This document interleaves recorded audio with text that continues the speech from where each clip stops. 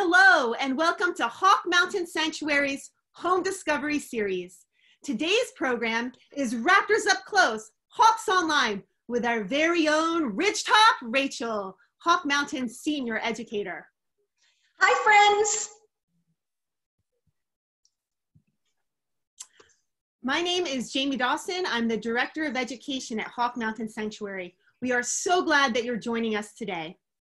Hawk Mountain is a private nonprofit, and membership is the lifeblood of our organization. To all of our members, a huge thank you for your continued support.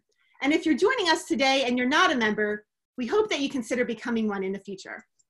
Hawk Mountain hopes that everyone remains healthy and safe during this time of COVID crisis. And we are so excited to offer our community a variety of free virtual programming. As always, Hawk Mountain greatly appreciates any donations. Just so everyone is aware, today's program is being recorded. The video will then be accessible on Hawk Mountain's YouTube channel as a continued resource. We also have a link on our website connecting you to our YouTube channel. At any time throughout today's program, viewers may submit questions through the Q&A feature at the bottom of your screen on the Zoom platform. We've designated time at the end of the program to take some questions from the audience. We're so excited that Ridgetop Rachel is joining us today with a very special feathered coworker. Rachel has been working at Hawk Mountain for over 12 years, providing excellent care and training for our avian educators. Rachel also coordinates all of our core school and group education programs. Rachel is an essential worker at Hawk Mountain and continues to provide life-sustaining care for our resident raptors, even during our time of closure. Rachel, thank you so much for all that you do, and we are so excited to meet your special feathered coworker. Hi, friends. Thank you so much, Jamie, and thank you everyone in the audience. I am thrilled, I'm honored, and it is a privilege to work at Hawk Mountain Sanctuary, the world's very first refuge for birds of prey. Without further delay, let's meet one of my feathered coworkers. I'm putting on some equipment. This happens to be a glove because the bird that you're going to meet in a moment is going to be perched on my arm. So my arm is serving as a tree branch. Be right back. Thanks, Rachel.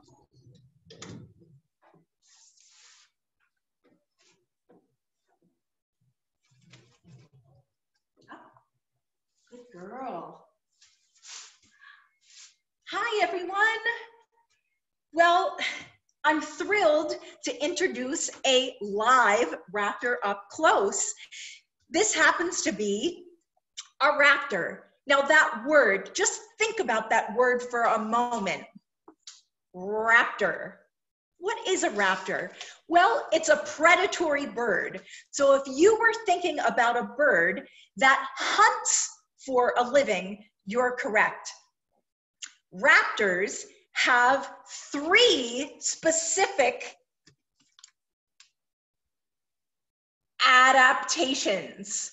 That word adaptation, well, it means a tool, a body part, maybe a behavior that helps an animal survive. If you can think of the 3 adaptations that help raptors survive, I'll show you some of those in a moment. Well, first of all, raptors, being predatory birds or hunters, are seeking food. They catch their food using their powerful feet. So if you can take a close look at these talons, those feet with very sharp, powerful claws or toenails, this raptor uses her feet, her talons, to catch her food. Now, the feathered coworker that we're looking at and working with right now happens to be a red-tailed hawk. Well, she's turned to the side, giving you a beautiful profile view of her beak or bill. Another adaptation of raptors happens to be that curved, hooked, very sharp bill or beak for ripping and tearing her food. Some of us use a fork or a knife, maybe chopsticks, or our own fingers to help us eat our food. Raptors absolutely need that other adaptation, a sharp hooked beak, to help them eat their food because they don't have teeth to help them eat. Well, the third adaptation of raptors is incredible vision. Visual acuity and eyesight is the third adaptation. I have to wear glasses to help me see. Well, raptors don't need glasses. Ornithologists, those are scientists who study birds, they predict that red-tailed hawks can see 3 times or even better than most human beings. Let's get back to this particular raptor coworker who works at Hawk Mountain Sanctuary. You might wonder, gee, how did she even get to Hawk Mountain? Well, this individual bird arrived at Hawk Mountain in 2015. So you do the math. It's 2020 now, so she's been at Hawk Mountain for how many years?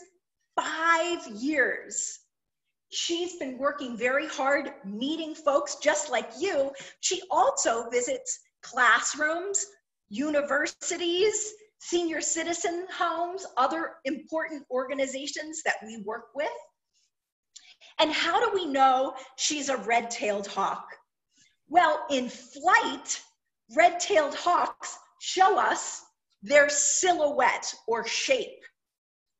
Red-tailed hawks are in a group of raptors that scientists call buteos or butios.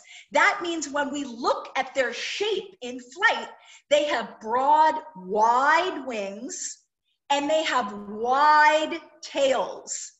And that shape is an adaptation to help them soar and glide. Well, up close, we can see some of these characteristics, some field marks. Well, red-tailed hawks have a belly band. Now, red-tailed hawks are so successful. They're the most commonly seen raptor in all of North America.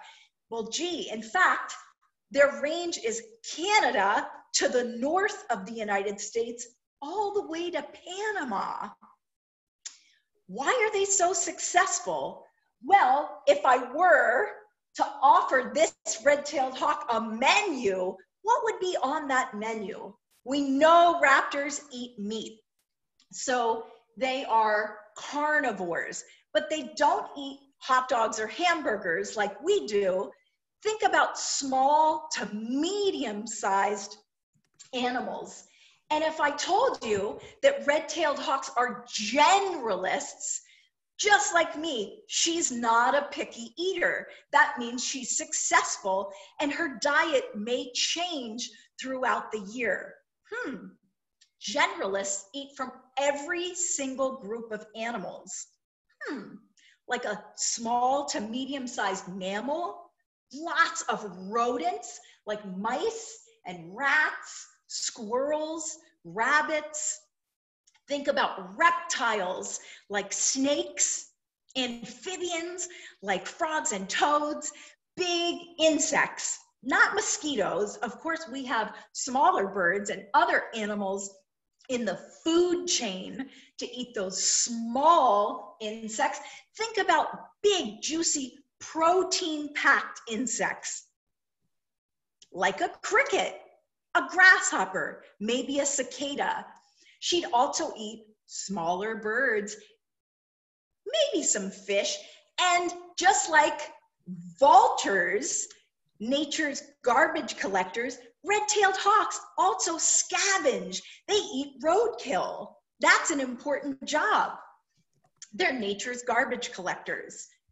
So their diet, having a varied diet as a generalist, makes them so successful. Where can you find red-tailed hawks? Well, I tell all my friends, if you haven't seen a red-tailed hawk lately, I guarantee a red-tailed hawk has seen you, because they're highly adapted to a variety of habitats. Habitats like a farm, a forest. They're mostly seen around open areas where they can perch on tall trees, billboards. You can even see them when you're driving a car on the highway.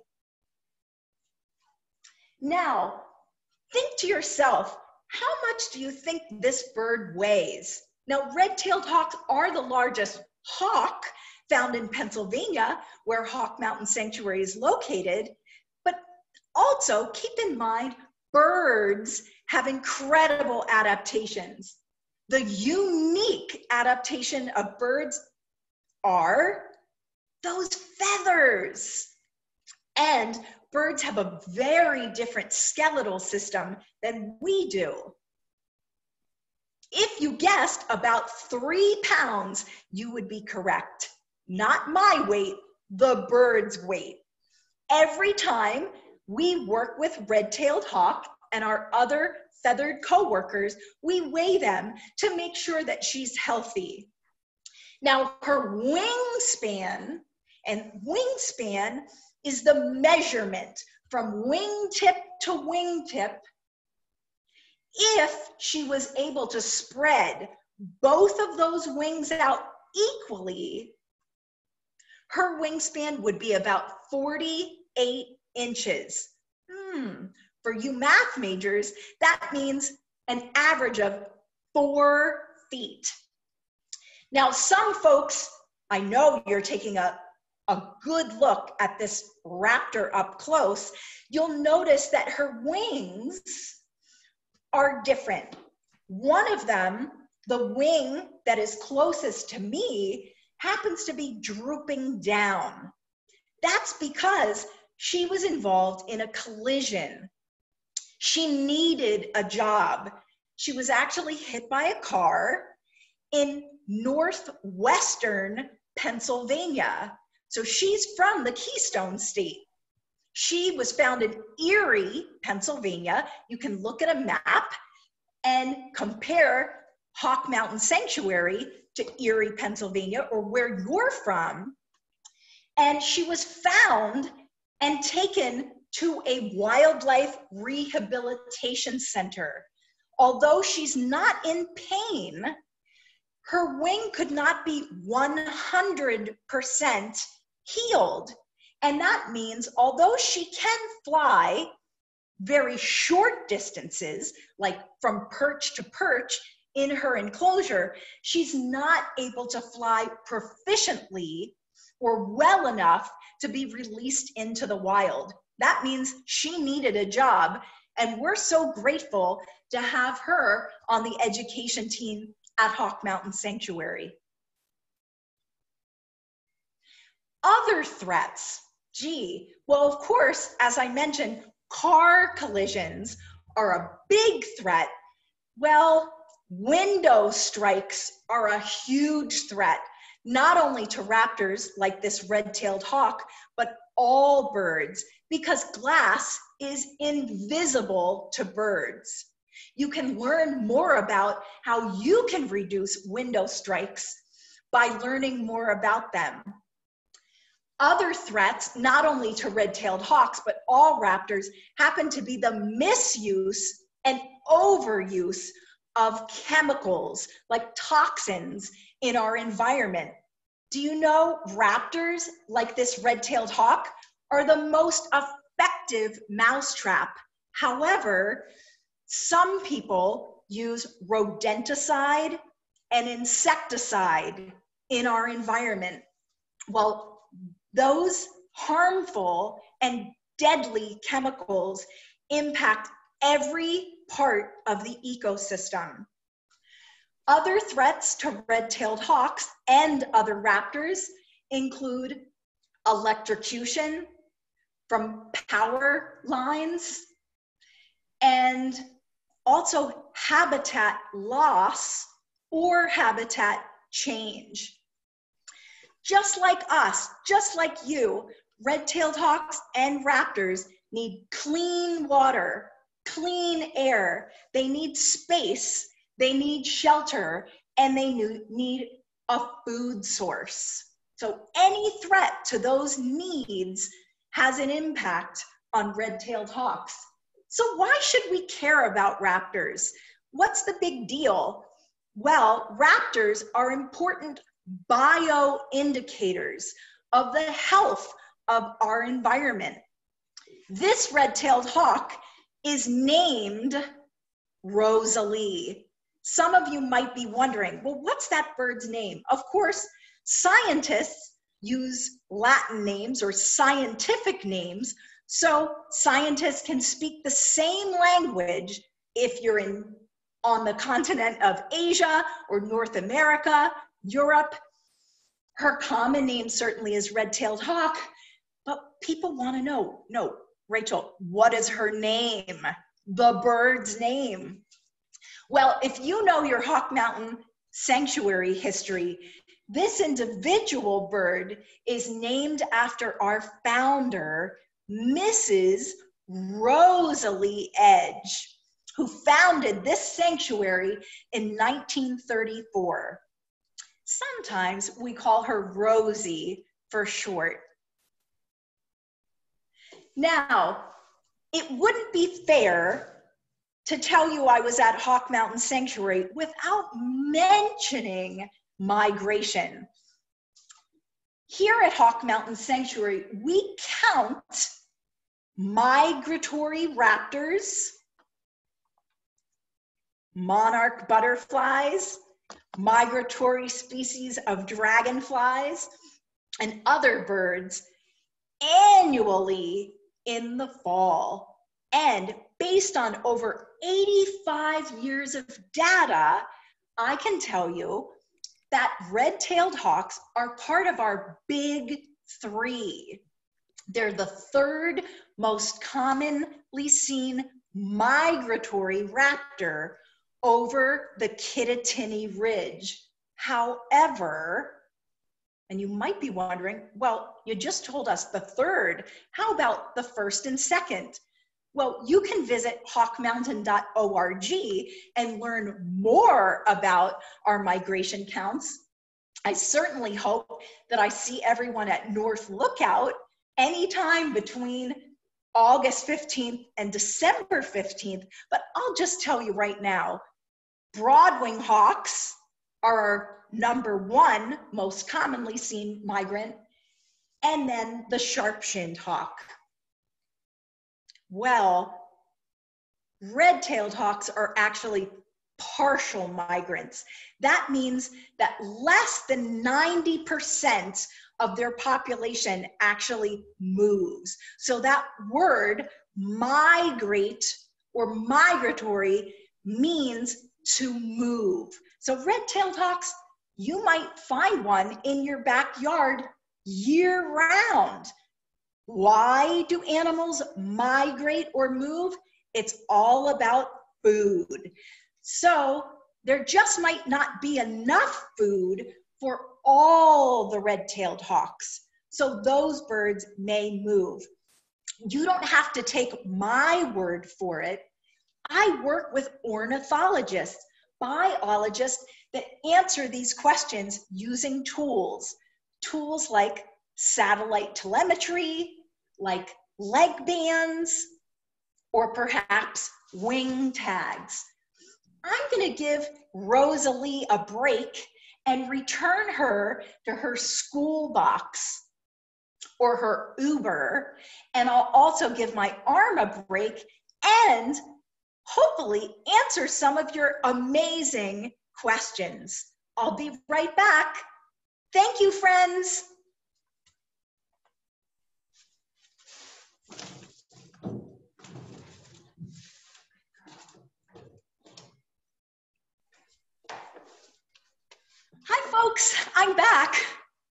Hi, Rachel. Thank you so much for that fantastic presentation. We do have several questions from the audience.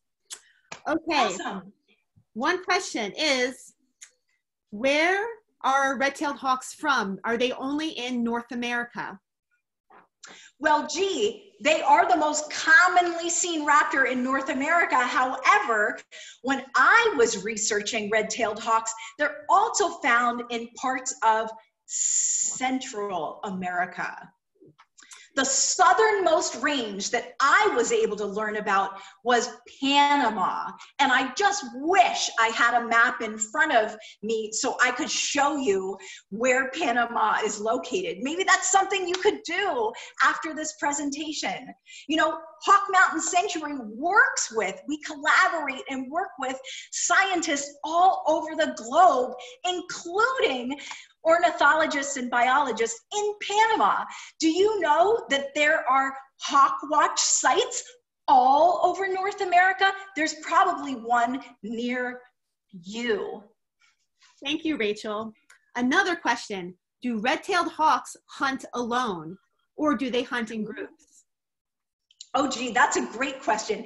And immediately I started thinking about Harris hawks. Guess what? Red-tailed hawks typically hunt alone. That's a great question. There are other raptors. I'm thinking of the Harris hawk. That's a species that is not found in Pennsylvania, but they have incredible, incredible hunting strategies.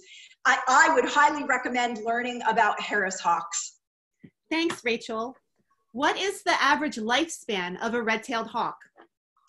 That's a great question. Well, what I've learned is that in the wild, red-tailed hawks can live up to about 20 years. Now in captivity, because we provide food and shelter, and I must add, we provide food that is free from toxic chemicals like rodenticide and insecticide.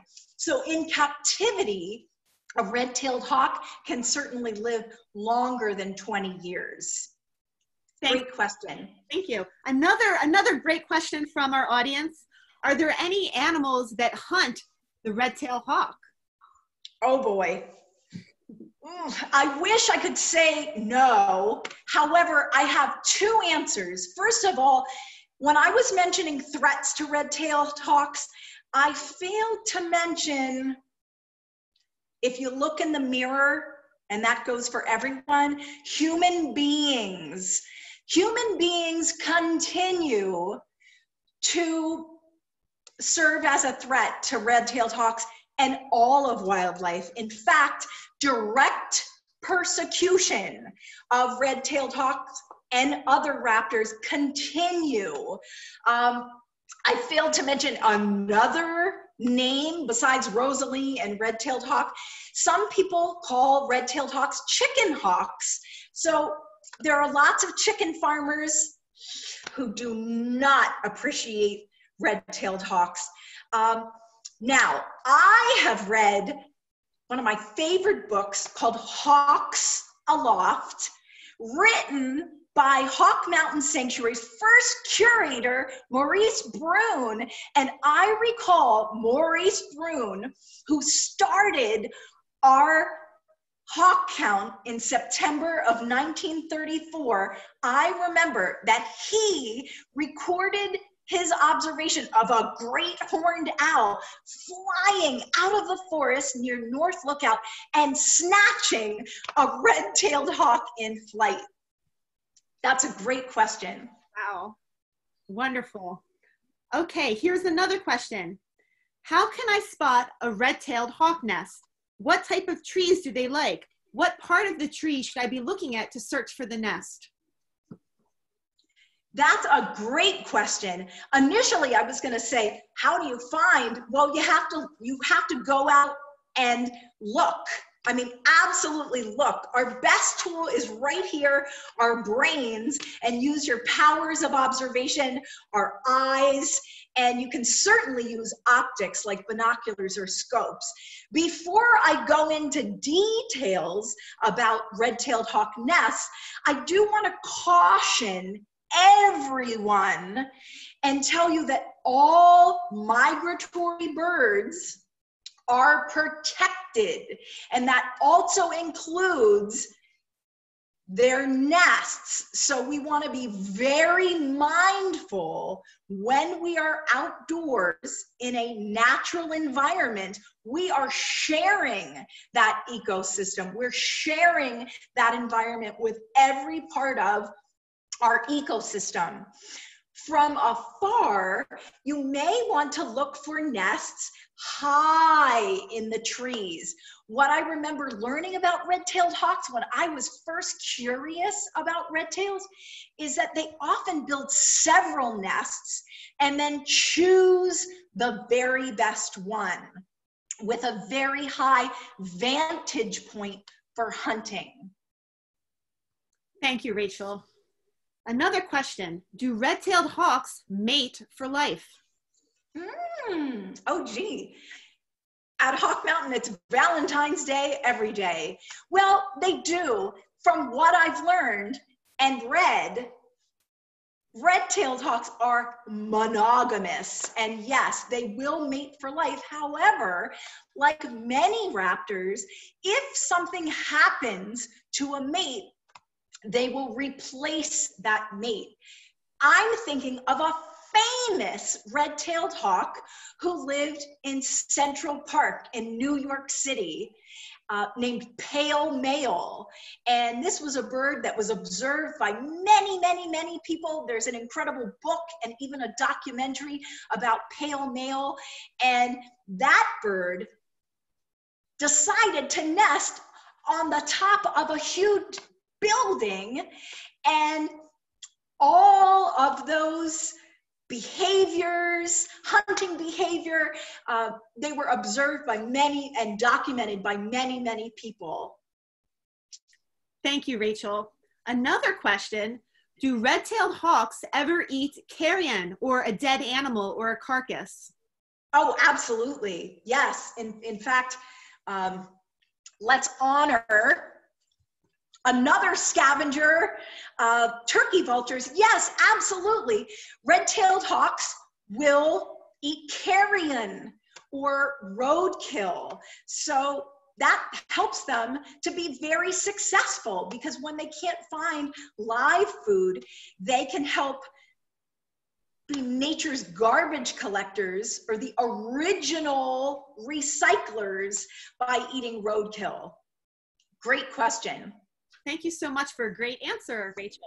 So now we have a personal question for Ridgetop Rachel. One of the viewers was commenting that they were very impressed by your arm strength holding the red tail for so long. And they want to know, how, Rachel, did you get involved with Hawk Mountain? Oh my goodness. Wow, that's an incredible question.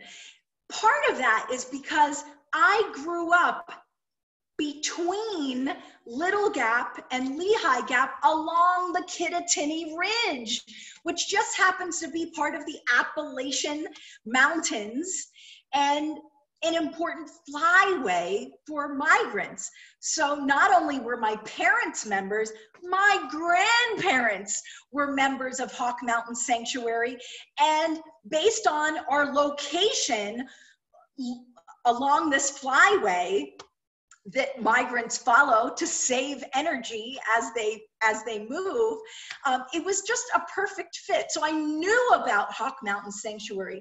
I started volunteering at a local wildlife rehabilitation center, and I learned as much as I could about all parts of the food chain and all parts of the ecosystem.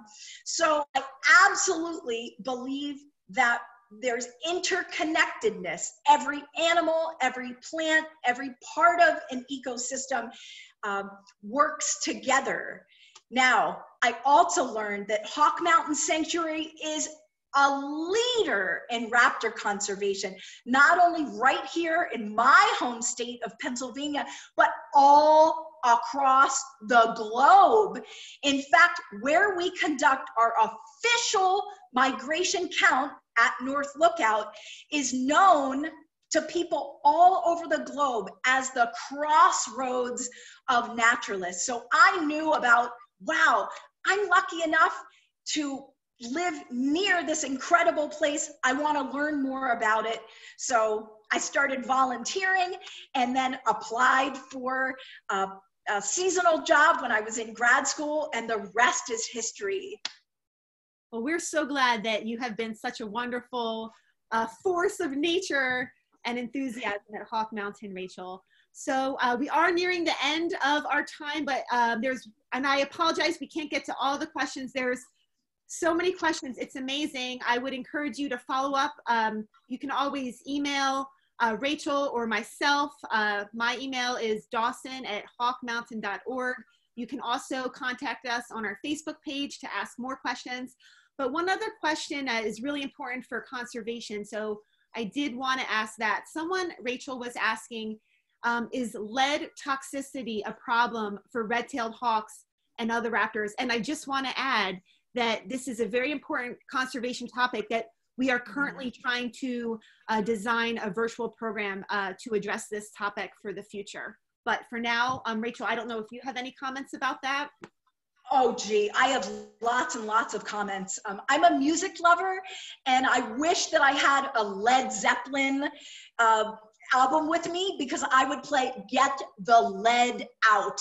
Absolutely. Lead is a huge, and I'm glad that I'm holding a stuffed turkey vulture, because a cousin of the turkey vulture, the California condor, along with many, many raptors like golden eagles, I could go on, bald eagles, they are directly impacted by lead.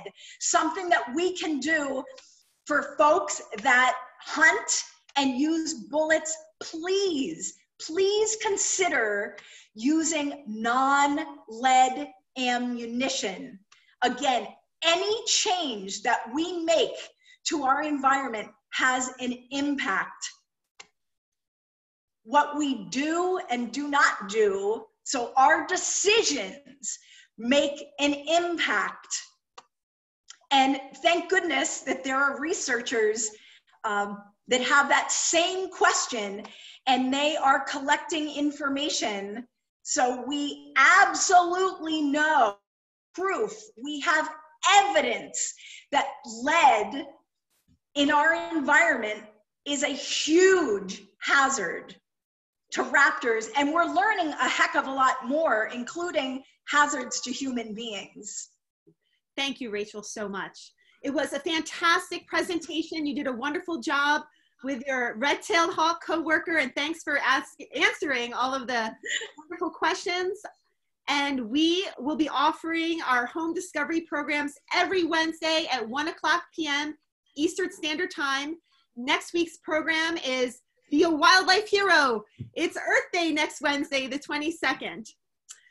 Our upcoming stay-at-home speaker series programs include Learning the Language of Birds this Friday, the 17th, Horseshoe Crabs, Keystone to Shorebird Migration and Survival this Sunday, the 19th, and Rosalie Edge, The Ties That Bind on April 22nd, next Wednesday, which is Earth Day. We also are offering a Earth Day art contest for youth ages 3 to 17 years old. So you can find details about how to enter our virtual art contest on our website or on our Facebook page. Thanks again so much to our wonderful audience for joining us today, and we hope to see you again soon. Bye for now. Bye. Thank you, friends.